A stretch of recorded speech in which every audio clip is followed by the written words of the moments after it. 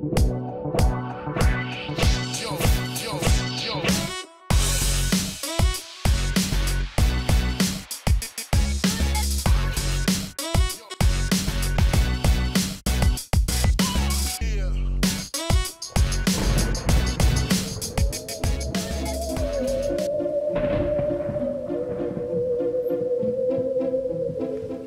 up, y'all? Welcome to In the Wild. I am your host, Rayshawn, and today we have a fun yet spooky episode for you. So, in case you're unfamiliar, our Summerville campus is known to have quite a few ghosts. And today we're going to talk to some folks a little bit about those ghosts and why we're interested in all this stuff in the first place. So, getting us started, we have two very special guests from the Department of English and World Languages. They are going to tell us a little bit about why we're interested in this stuff in the first place. So give a big, warm, cheerful welcome to Dr. Rhonda Armstrong and Dr. Valerie Cato. How's it going, y'all? Doing well. Thank you for having us. Yeah, thank you for being here. Trying to find some experts on campus to talk about this stuff was surprisingly easy. I thought it would be difficult, but yeah. So thanks for being here. But getting us started, can you give our listeners, our audience, a little bit of an introduction and kind of about your background and expertise in the English field?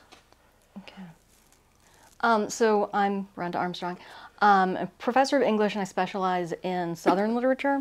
And so, of course, with the South, we get an awful lot of the Gothic, a lot of ghost stories popping up.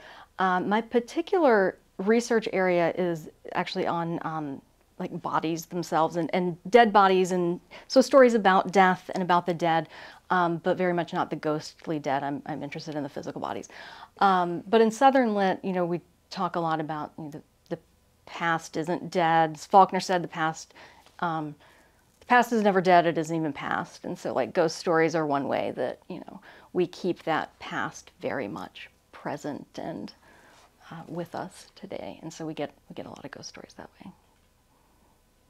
And I'm Valerie Cato, and I'm a senior lecturer, and probably the best way to describe how I kind of integrate Gothic or ghost stories into teaching is through my comp classes. A lot of times the students are kind of interested in those sort of subjects and tying them into maybe pop culture movies that are Jordan Peele's, for example, movies and things like that, and we sort of look at those things. And also like children's Gothic, kind of playing with those ideas just as a kind of a way to get them thinking about how to write about these kind of ideas and explore them. Well, I'm excited, and thanks again for y'all being here. But folklore, spooky stories, kind of have a timeless appeal, I feel like. In your view, what elements or themes do you think make these stories so captivating for people? So, and yes, they definitely have an appeal. And as Valerie said, I use ghost stories, and how I got involved with ghost stories on campus actually was with a composition class, and I had my students writing about the Summerville campus. And they could write about anything, but once they found out that they could write about haunted places on campus and ghosts on campus, I think maybe a quarter of the class, maybe a third, chose their, like that's what they all wanted to do because they're the fun stories, which is interesting because they went out into special collections and dug into a lot of the history about the specific ghosts and the buildings and the hauntings and the stories.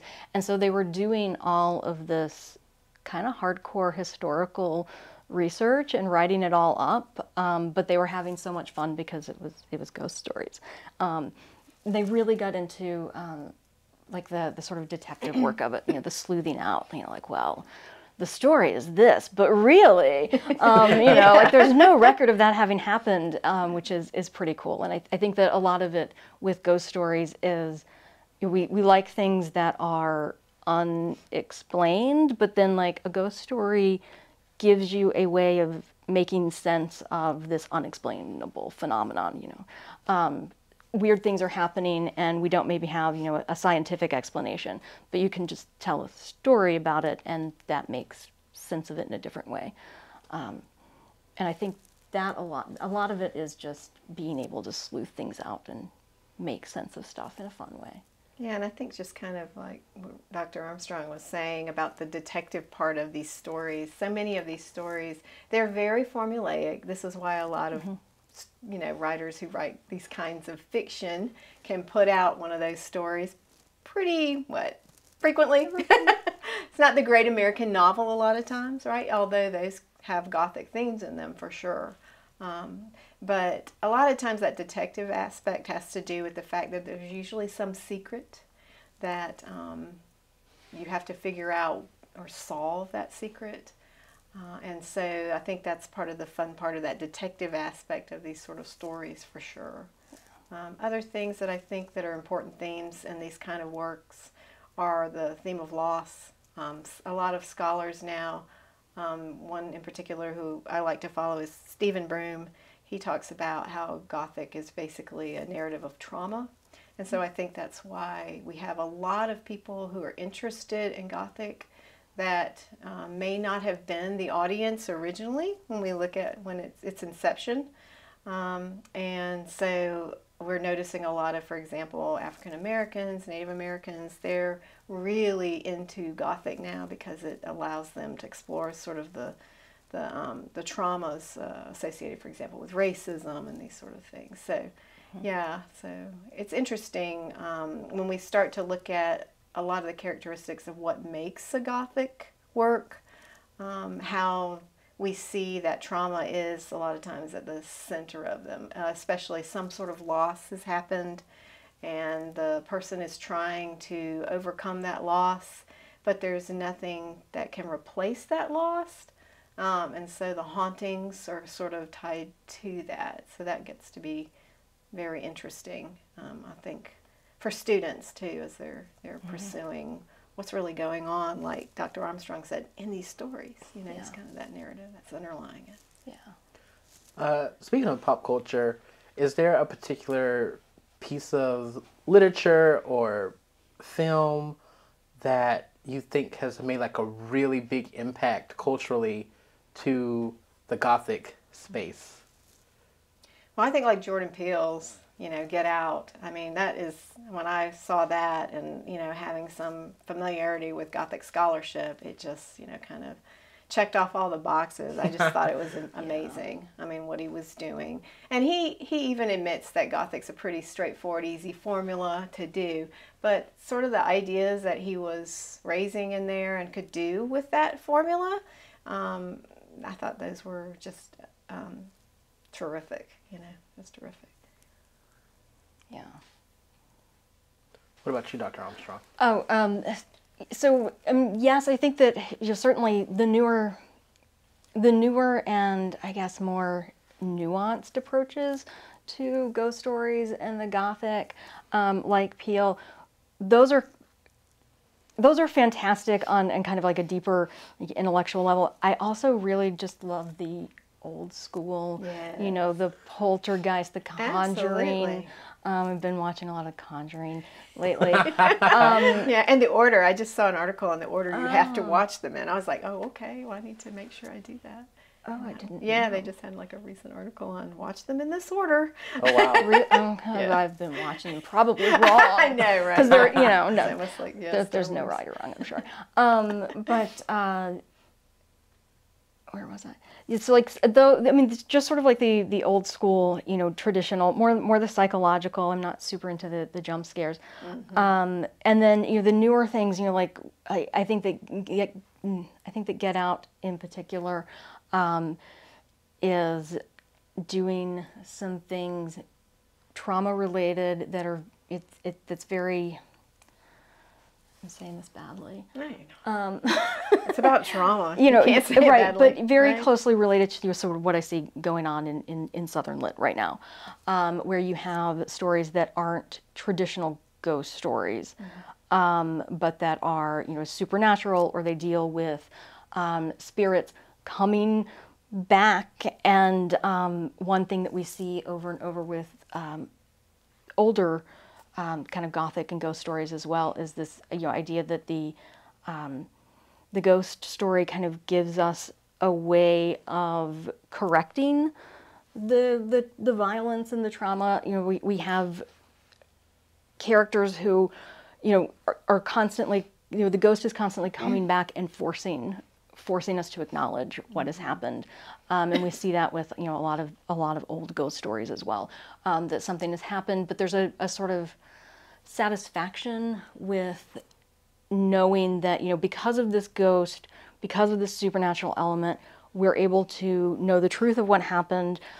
We know that this injustice happened, and so, you know, we're able to feel like we're dealing with it, I guess, in a way.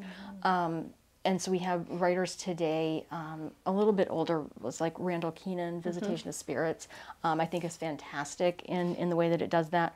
Jesmyn Ward, a lot of her more recent stuff, certainly does that. That is, I think that's the intellectually interesting part for me. Yeah, and then just the fun part is just the good old, you know, sit down and be a little bit scared about what's happening, but figure it out by the end, you know. So we know the story, we know why this is happening, we can make sense of it.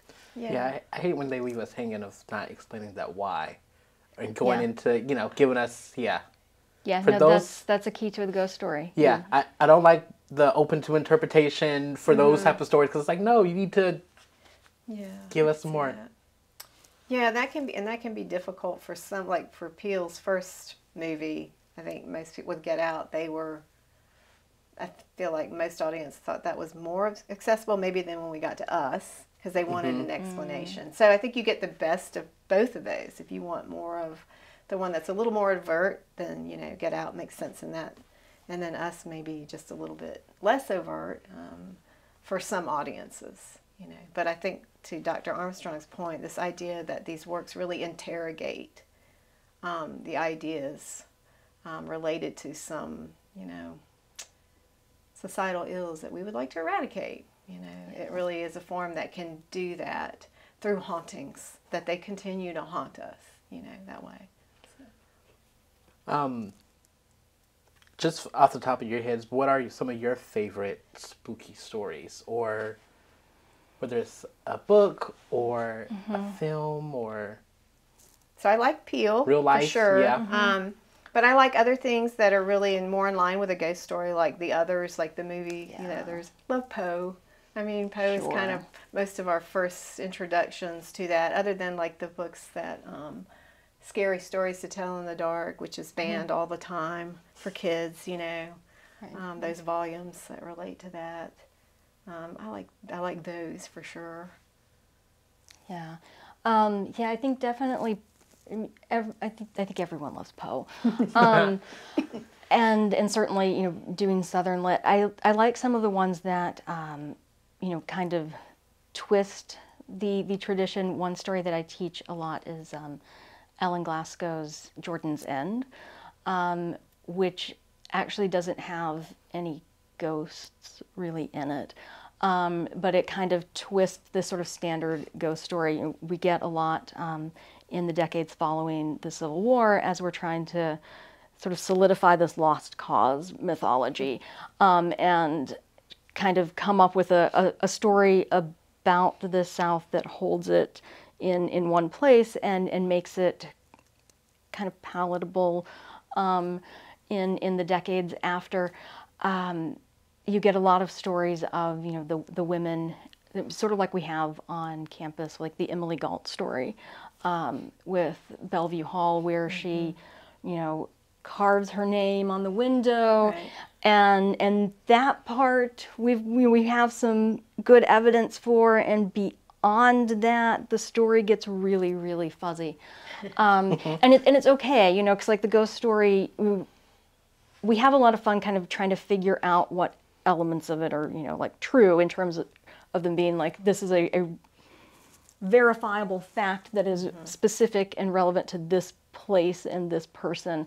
But I mean, really, and in literature, we're far more interested in the the value that the story has, you know, just for us and what we need it to do. And it doesn't really necessarily have to hold true to any external facts, because it's our story and we're making it up for a reason. And so you have those stories where, you know, you have the good and honorable and pure woman who is waiting patiently for her man to come home, and maybe he never comes home. And so you see throughout the South some version of that story. She's waiting and he never returns, or, you know, as we have with the Emily Galt story, she's waiting, or in some versions she's waiting, in some versions she's upset that he leaves and immediately kills herself. Whether or not, you know, that actually happened, and there's really seems like Emily Galt died in Virginia in 1914, but she never married, apparently, and died in an insane asylum. And so, you know, there are sort of those elements to it. Whether it happened in that house doesn't matter, but like we can have that story and we can see it there in this place, and we can kind of imagine that character, right? Like we need this Emily Galt, we need her standing there, because we need everything that she represents. And so Glasgow in Jordan's End has the living woman, and the men are sort of dying around her, and she's still there, but she might as well be a ghost, because of course this is the problem. If we want to trap the woman in this past that no longer exists, the world moves on without her, and what can she do? And really nothing. She has to just become a living ghost. And so I like stories like that kind of play with the traditions a little bit. It was a very long answer. Sorry. No, I appreciate that. Another question: as professors, how do you kind of incorporate your interest into your teaching and kind of getting the younger generation to kind of take interest in this? So I make them watch Peel. I make them watch the movie, and then but to set it up, they learn about Gothic, and emphasizing in general what are the general characteristics of a Gothic story, and then we learn that first as a foundation, and then the next thing we do is look at how Gothic, one Gothic theme, which is trauma, which relates to Emily Galt, because it's the trauma of the loss with war. Sure. Right, those war stories, and why, you know, why war is bad. You know, that lesson, we don't want to go to war. You know, it shouldn't be something easy to make the decision to go to war, right? It needs to be something we thoughtfully consider. So then we talk about Broom, you know, the Gothic scholar, talks a lot about trauma, and by that time they should have enough of a foundation to kind of feel their way through the Peel, watching Peel's movie. So that's usually my approach, how I get them going. Yeah, I think really like the sort of coming at it from the Gothic, where really I don't teach a lot of traditional ghost stories, but this, like, the interest in the ghost stories is kind of built in, you know, and so I don't have to do anything to get students interested in the ghost stories. I can use their interest in the ghost stories to then get them interested in the other aspects of the Gothic and what it means to us, you know, socially and personally and psychologically, and why these stories always take the forms that they take. Because they're, I mean, and they're the stories that students always remember. You know, when we start reading a story and we start talking about tropes and kind of, you know, standard characters and standard developments, they will always say, like, oh, it's like this other story, and they all have the stories from their specific hometowns, and they are surprisingly similar, you know, like from place to place. And so that part is, I think, that's the easy part, you know. Everybody's interested in ghost stories. We want to know. So last question for you. Have either of y'all experienced or had any spooky interactions, either on campus or just off campus, that you're willing to share with us? So I have been waiting, you know, I spend a lot of time on campus. I spend a lot of time on campus in the middle of the night. I'm walking around. I know the stories. I'm cruising past Boykin Wright. Not so much Payne Hall. And I've never seen anything. I'm waiting. I once was walking by Payne Hall and I thought that maybe I saw something in the window, but I don't think there really was anything there. I think I'm too practically minded to really have. If there are ghosts out there, they're not coming up to me.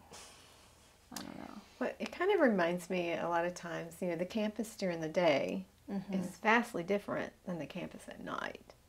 And so it kind of reminds me of the Hawthorne story, My Kinsman Major Molyneux, where he's the young child, right, is sort of looking for them, and he notices that the town looks differently at night than it did during the day. And I think on campus at night, you know, in most ghost stories, at night you might. That's not to say that I haven't been into buildings that I felt like a little bit charged maybe, or some sort of energy that's there. But I think it's fun to talk about these sort of events and to share things. I mean, one of the things we know is common with Gothic and ghost stories is the sublime. These things that are obscure, we can't explain what happened. And I think I know I've had events happen where I really couldn't tell you what just happened, and it was very strange. And that's the fun of it. That's part of the human experience, and kind of sharing these little camp stories, you know, these stories that you share around a campfire.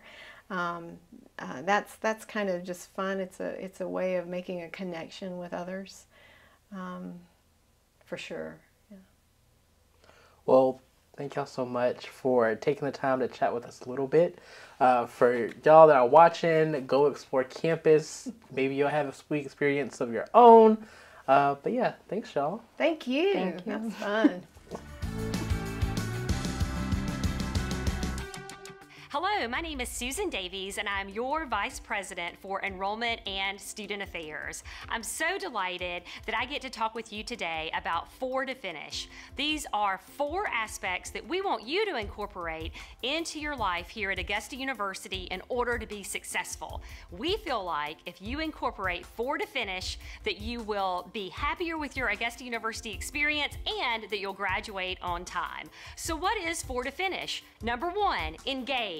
We want you to engage both inside and outside of the classroom. Join a club or organization, speak with your faculty member after class, engage in undergraduate research. Number 2, we want you to make purposeful choices. Make purposeful choices about how you spend your time, about your major, and even about who you study with. Make purposeful choices. 3 is to develop your academic mindset. We want you to come into college and to be a student here at Augusta University with a growth mindset, with a mindset that allows for you to learn from others and to bounce back easily from mistakes. And number 4 is to follow your program pathway.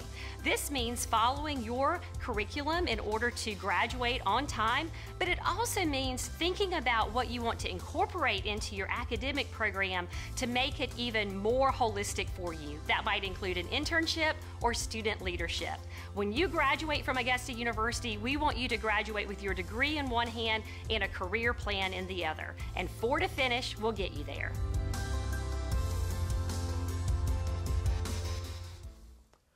What's up, y'all, and welcome back to In the Wild. And continuing our very special spooky episode, we have 2 very not spooky but special guests. They work for the special collections for our university library, so give a warm travel welcome to Miranda Christie and Courtney Birch. How's it going, y'all? It's going good. Yeah. Thank y'all so much for being here. As we were talking a little bit earlier, a little bit about what you guys get to do, which I think is very cool. But do you mind sharing with our audience a little bit about your role in the libraries and how it just connects to the greater part of the university? Yeah. So I'm the special collections librarian, and I oversee the special collections both at the Greenblatt Library and the Reese Library. So at the Greenblatt, we have medical collections and the history of like health sciences in the medical field, as well as institutional records on the history of MCG and the health sciences campus. And then over here at Reese, we have collections on local history, so like Augusta, the greater CSRA area, just kind of history of the South, as well as institutional records from like Augusta State, Augusta College, Junior College of Augusta. So we kind of steward and house the history of the area and the university. Yep, and then I am the special collections assistant. So I am based in Reese Library. I've been here for about 5 years. And like she said, we have the history of the university, so all of the institutional records, all of the different name changes through the years. So it was originally Junior College, and then Augusta College, Augusta State, GRU, and now Augusta University. And then we also have manuscript collections, history of Augusta, mostly focused on the local history, and then the Central Savannah River area, the CSRA. So a lot of stuff. Yeah. Yes. Which is, to me, I think is really cool. Just off the top of your heads, what is something that's a really cool artifact, or the coolest artifact in your opinion, that we have in special collections on campus? Document or artifact? Let's Like go with artifact. Paper-based or an object? Like an object. Okay. Don't overthink it. I can't think of a specific, but the Greenblatt Library has all these like medical tools and stuff. We have these medical illustration sculptures. So there's like a brain and like a 3D handmade wooden fetus. Oh, wow. That we have on display there, and those are kind of fun. At Reese, there's a lot more paper, less artifacts. I found, it's not an artifact, it's paper, but I found a pardon for Confederate soldiers after the Civil War, pardoning them and allowing them to, you know, remain in the U.S. Wow. Like being like, okay, we forgive you for being part of the It's Confederacy. fine. It's fine. Everything's We're all fine." united again. That's really interesting. Thanks for sharing that. But to kick things off, can you get us started with providing a brief introduction to some of the mysterious buildings that we have on campus? So, Augusta University has a lot of haunted buildings on campus. In fact, on the internet, if you search us, we're one of the most haunted campuses Oh, wow. in the U.S. Apparently, according to one website. So we have a lot. There's, you know, Confederate ghosts wandering campus. There's strange sounds that happen certain places, opening and closing of cabinets, voices.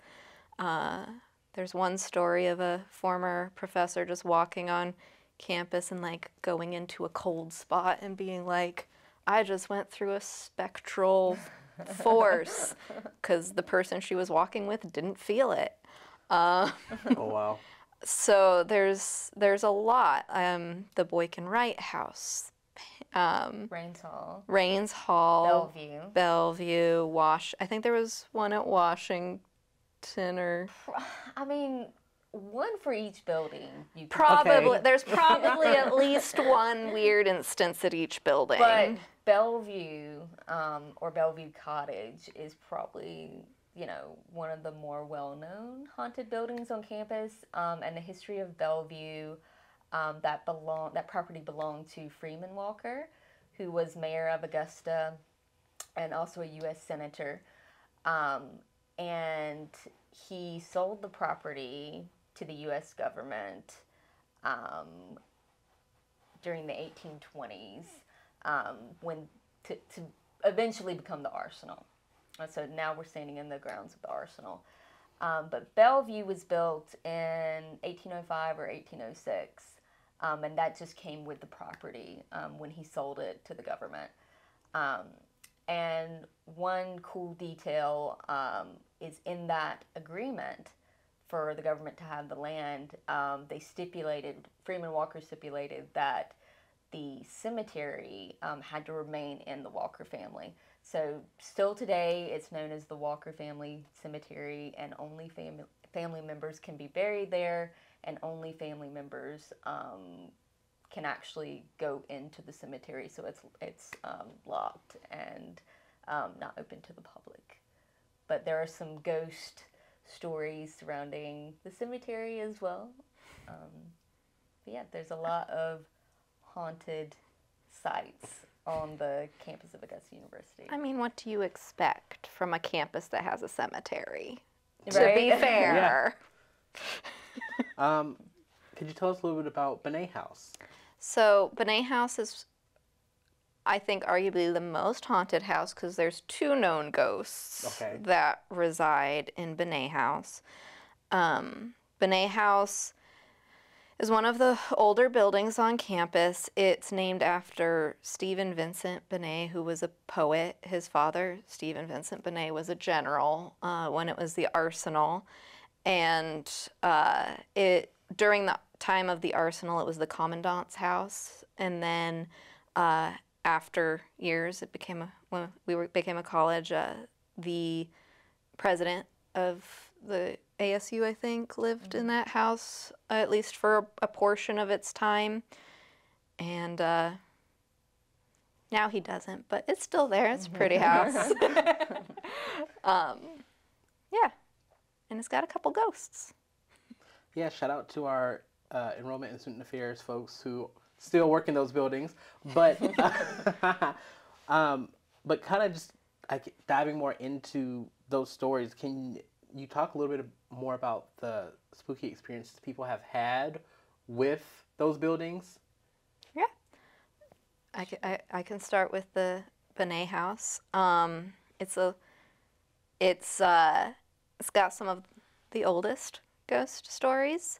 So there's one ghost who, as legend has it, is the wife of a commandant who was a very, I mean, I don't like to, they say that she was a vain woman who loved to dress up and have pretty clothes, and she would just spend her mornings upstairs just like looking at all her clothes and trying things on. Her husband was not of that sort, and he would go out hunting. Hunting was his thing. Hunting was his thing. And so every morning he'd get up early and leave, and she would have her tea and look at her clothes. And then one morning, her husband got up early and left, and her maid brought up her tea, but she was already had her tea and was dead on the floor. And it is thought that she still is up there looking out. She looking at the clothes. Clothes hangers. Some former ASU employees claimed that they saw her reflection in a mirror up through the window. Oh wow. On the 2nd floor.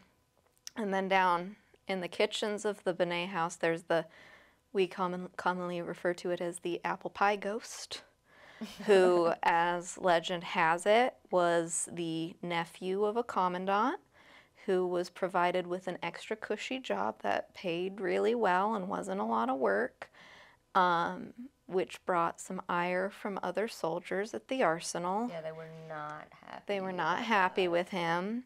And so one day he left his post to go grab some apple pie from the kitchen, and then he was shot in the back on the doorstep, and he is supposedly still haunting that area. So cabinets have been heard opened and closed, and there was one story of a former resident having made an apple pie, and when they took it out of the oven and they placed it down around the corner, they saw the ghostly visage looking over at the pie.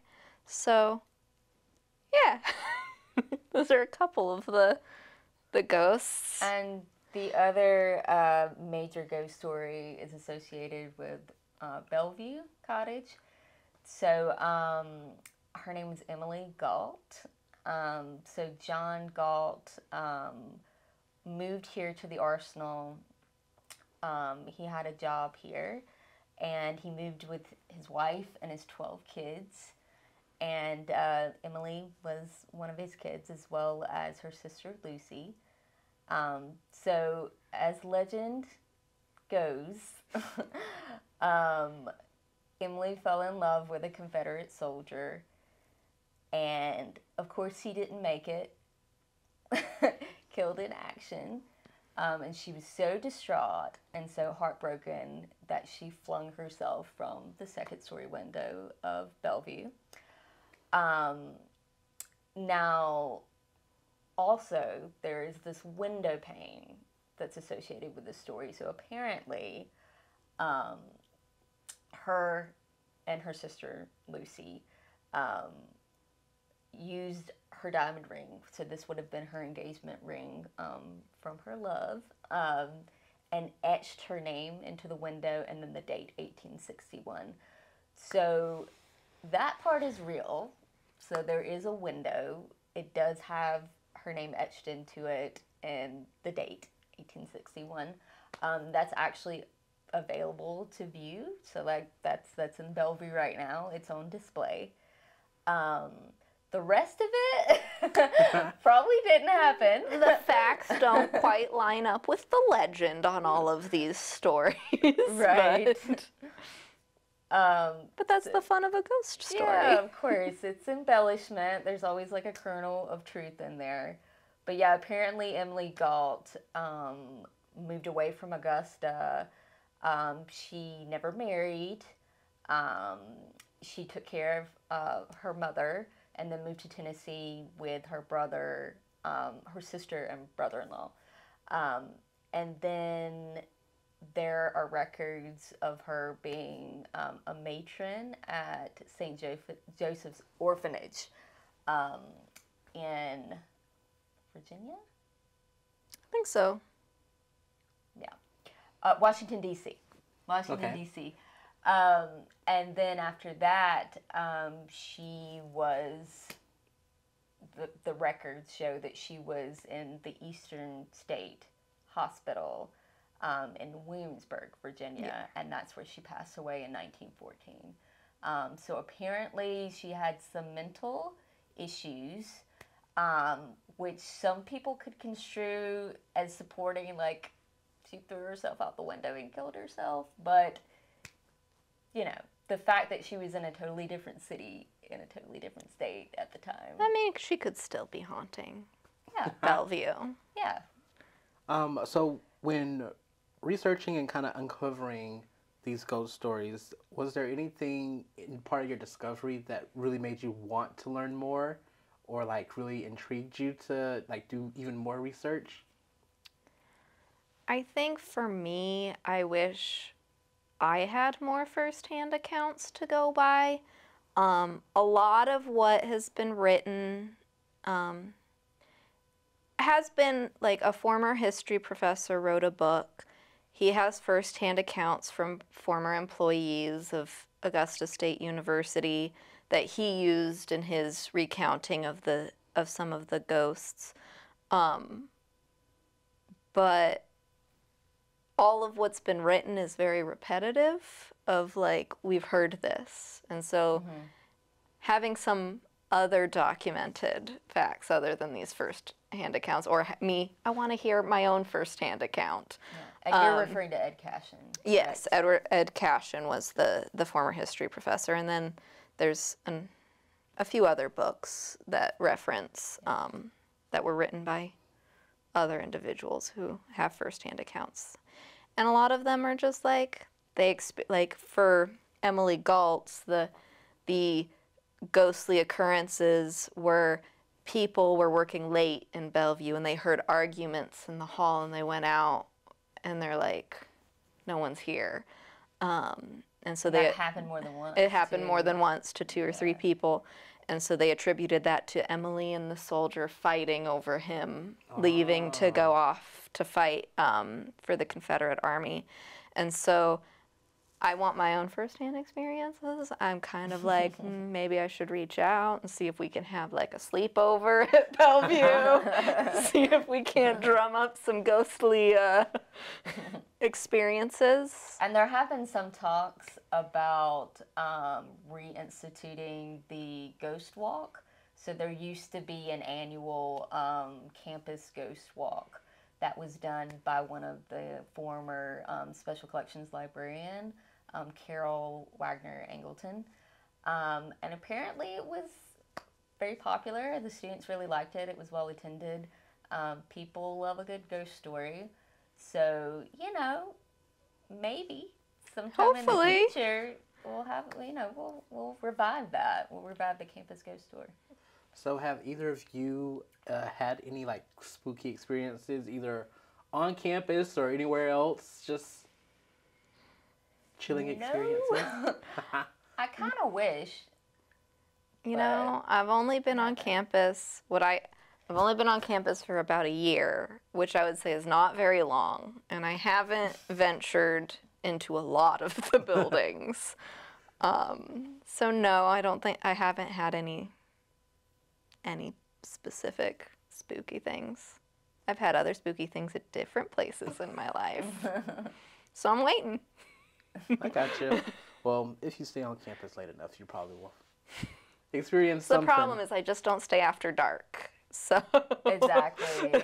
Yeah, you need to do what you said, like just have a sleepover. Sleepover. And you'll see everybody. We'll do like a night at the museum. That's actually a great idea. I mean, the library is open late. That's true. We have ghost stories at Reese at night. Just That would be, I think, a very fun experience. Why do you think people are so intrigued by these type of stories? For me personally, I think I'm always intrigued because I'm always curious by the unknown. Like, no one knows and can say for certain what happens after we die. So what's to say spirits don't hang around for a little bit? And I think it's more fun that way. I think there's fun in explaining away what seems unexplainable of when you hear a noise at night and no one's around. And there are still certain things that science can't explain. So we've had a ton of scientific progress, which is wonderful, and advances in medical science, and we know much more about the world, and it's constantly evolving. But I believe there's always going to be a certain spiritual realm where science is not going to provide those answers, and people are attracted to spiritual explanations. So, you know, they want to believe, you know, that it's something otherworldly. And like she was saying, it's fun. You know, it's just... I think it's also innate. We like to tell stories. Exactly. The storytelling element as well. Like, that's instinctive. So with the ghosts that y'all talked about today, who is one ghost you'd like to meet, and who is a ghost that you wouldn't want to meet? On campus. On campus. I'd like to meet Emily, because one of the employees that mentioned seeing the ghost of Emily and her sister Lucy said that Emily was a friendly ghost, was kind and friendly and had a good energy, and that her sister Lucy was not a friendly ghost. So I think I would like to meet Emily if I had a choice. But maybe not Lucy. Maybe not. I think I would like to meet either of the Benet House ghosts. One, because I want to know who they are. We don't know for sure who either of those are. We've got a name for Emily. It's like, okay, whether it's her or not, she's got a name. But we're still a little hesitant on who I want to know what happened. It was like, did he get shot in the back while he was going for apple pie? I don't know. Our apple pie ghost. Apple pie ghost. I also, who doesn't love pie? Sit down with the ghost, share some pie, and have a little chat.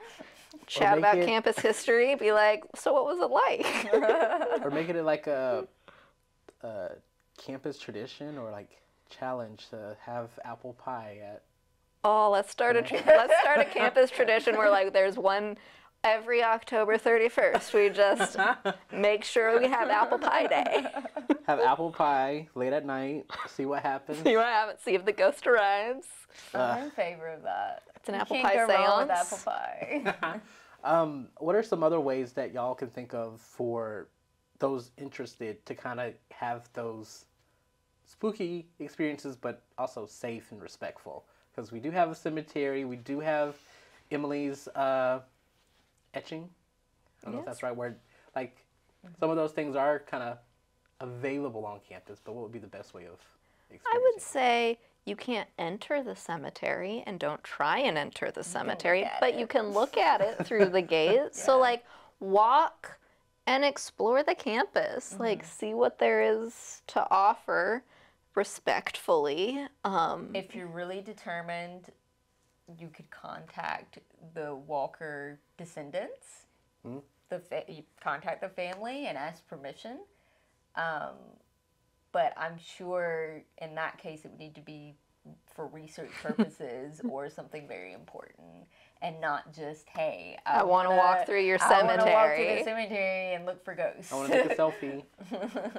I think it's just always good to be, whether you're looking for ghosts or not, you're in a historic place where a lot of history has happened. So just be aware of where you are and like think about it, because I mean, I'm relatively new to campus. I'm relatively new to my position, so I'm still learning the history, but like the history from the Arsenal all the way through becoming Augusta University, a lot has happened on this campus, and there are stories behind it. And so whether you're looking for, you're on campus late at night looking for the Confederate soldier walking across campus toward the cemetery, or you're trying to get a whiff of apple pie as you walk by Benet, or you want to walk in and see the window that Emily scratched her name in 1861. Just try and learn about your campus and where you are, because it's a lot older than we are.